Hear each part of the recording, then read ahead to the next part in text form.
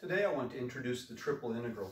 And much like going from the single integral to the double integral by just making our integrand part of the limits, we can do the same thing.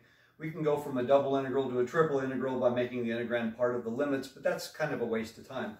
I actually want to mechanically walk you through the evaluation of a triple integral so then we can see what they're actually used. So like before, the dz, the dy, the dx tell me the order of the integration I'm going to perform. So it might be a good idea to actually put the variable in here. This is x equal, this is y equal, this is z equal.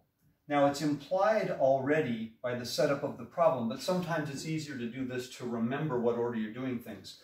Now also remember, you're working inside out. So you're actually performing this integration first. Everything else just comes along for the ride. So from here, 1 to 2, 2x to 4x.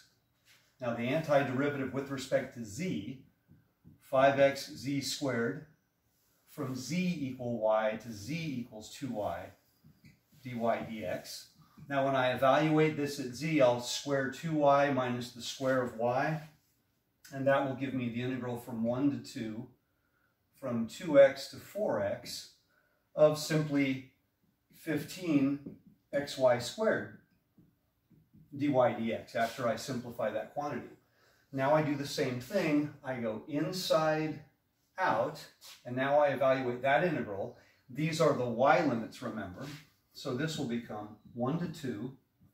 I'm integrating with respect to y, so this would be 5xy cubed from y equal 2x to y equal 4x dx.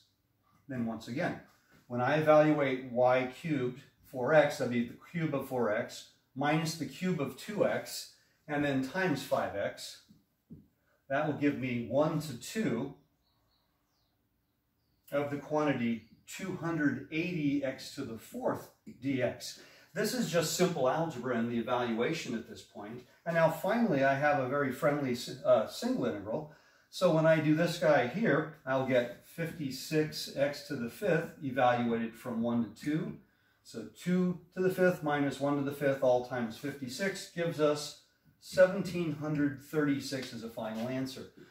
Now in general, you don't do a lot of triple integrals with an integrand unless you're doing things like finding mass or centers of mass or things like that. So in the next video, we're actually going to use this to see where we would use a triple integral in general, probably in application.